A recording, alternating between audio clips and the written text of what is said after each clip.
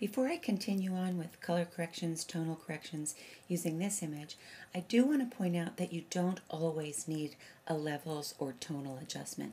And I have a few other images here to give you examples of that. So this is a night image, and if we look at the histogram, you can see, as you would expect, it's a very dark image, so most of the pixels are to the left of the middle, toward the black side of the image. But you can see we actually have white pixels. So this image does already have all the values from black to white. So adding a levels adjustment here, if I hold down my Option key and move the white side in, you'll see we already are clipping a few images. So we have plenty of whites, probably even a few too bright areas.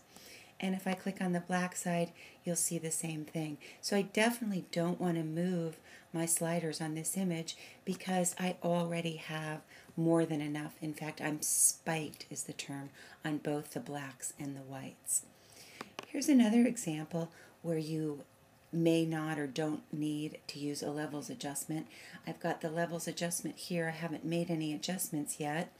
But if I hold down Option, you'll see that those trees at the top up here actually are black. So I don't really need to move this in. And if I move it to make it blacker, it's not going to really improve the image at all. This is a foggy image, and we want it to be more in the middle areas of gray. So here we have lots of gray and in the higher tones. Another example of when you don't necessarily want to use a levels adjustment are high key or very light images.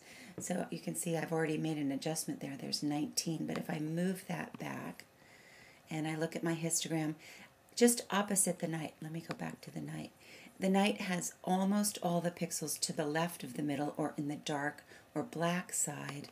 This white or light image has most of the pixels in the right or the light side. If I hold down my Option key and I move this, you'll notice that I'm losing or clipping areas in the center, and it also doesn't help this image very much. So if I turn this eyeball on and off, this is a high key image or a very light image, and it doesn't do well with the levels adjustment. So I'm just going to throw that away and let you know that you don't always need a levels adjustment, but you should always check just in case.